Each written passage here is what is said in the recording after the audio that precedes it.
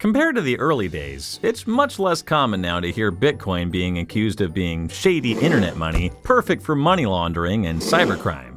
However, some still think Bitcoin is anonymous, which isn't true. In fact, Bitcoin is one of the most transparent payment networks in the world. So let's pull back the curtain on Bitcoin and see how much privacy it really offers. Long story short, all Bitcoin transactions are public, traceable, and permanently stored on a public ledger called a blockchain. The blockchain is maintained by a decentralized network of computers called nodes that verify and record every transaction. Blockchains are add-only data structures where every transaction is linked to the ones before it. So if you send some Bitcoin to a friend, that transaction and its details are etched into Bitcoin's blockchain permanently. No take-backsies allowed.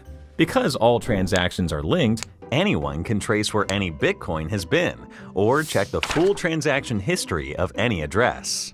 But wait, you ask, I don't see names on this ledger, just random numbers. That's because on Bitcoin's ledger, your identity is represented by a long string of letters and numbers called an address. If no one knows the person behind the address, you can still maintain a decent level of privacy as a regular user. But if someone ever links that address to you in the real world, then suddenly every transaction involving it, both past and future, can be linked back to you. To put it simply, this makes Bitcoin not anonymous, but pseudonymous. That means your transactions are done under an alias, but that alias can often be traced back to your identity through some digital detective work. Let's see how. The blockchain records various data about each transaction, including sender and receiver addresses, amounts, and timestamps. These records are essentially a treasure trove of information for blockchain forensic experts and law enforcement.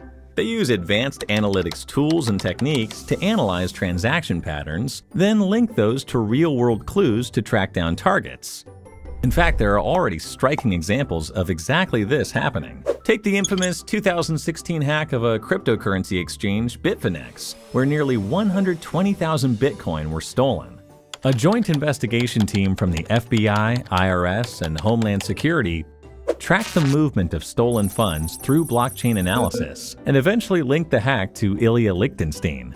The investigation revealed a complex money laundering operation involving darknet marketplaces, chain hopping, and coin joins, which are techniques to obfuscate transaction history. Despite this, investigators recovered approximately 94,000 Bitcoin in 2022, valued around $3.6 billion at the time, making it the largest single cryptocurrency seizure in US history.